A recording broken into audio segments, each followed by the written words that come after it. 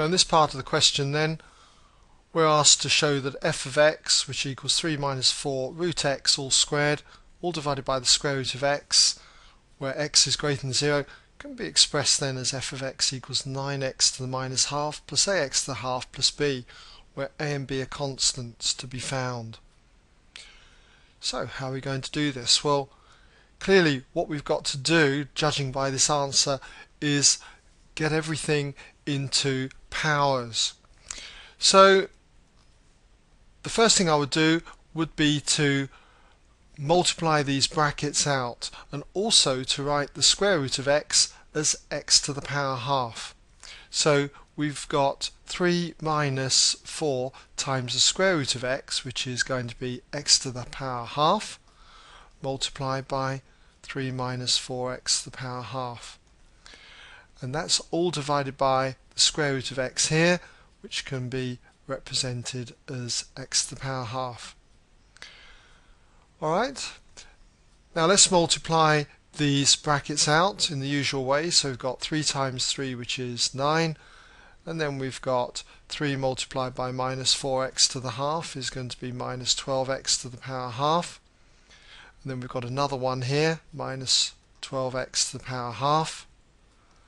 And then minus 4x to the half times minus 4x to the half is going to be plus 16, and then if you add the powers of x, you've got x to the power 1, or just simply x. So that's the top line, and that's all divided by x to the power half.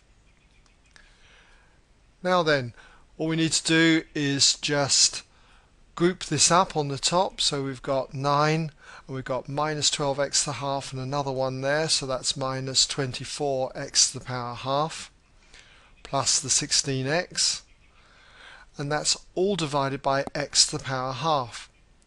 Now, judging by this answer here, what we can do, because we've got now 3 separate terms all divided by x to the power half, is to put each one over x to the power half.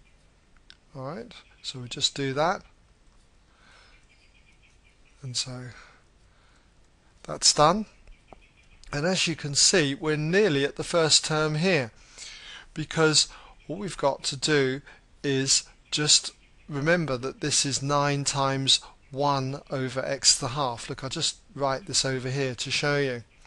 What we've got is 9 over x to the half is exactly the same as 9 times 1 over x to the half, and that is going to be 9 times, and 1 over anything, all you have to do is just make sure you put a negative power. So there you go, 9x to the minus a half.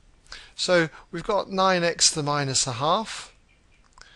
On this one, just subtract the powers when you're dividing, so you're going to have minus 24. These two are going to cancel out. X to the power 0, which is 1, so you've got just minus 24. And with this one, we've got x to the power 1 divided by x to the power half. Just subtract the powers, and you'll be left with plus 16 x to the power 1, take away a half, which is a half.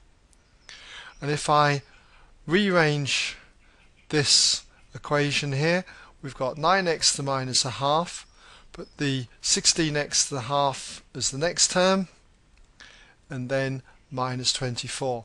And you can see this compares now to 9x to the minus a half plus ax to the power half plus b. Notice how I've written the identical sign here, and we can now say where a is clearly the 16 and b is equal to the minus 24. And so that brings us now to the end of this part of the question, and I hope you've been able to follow that.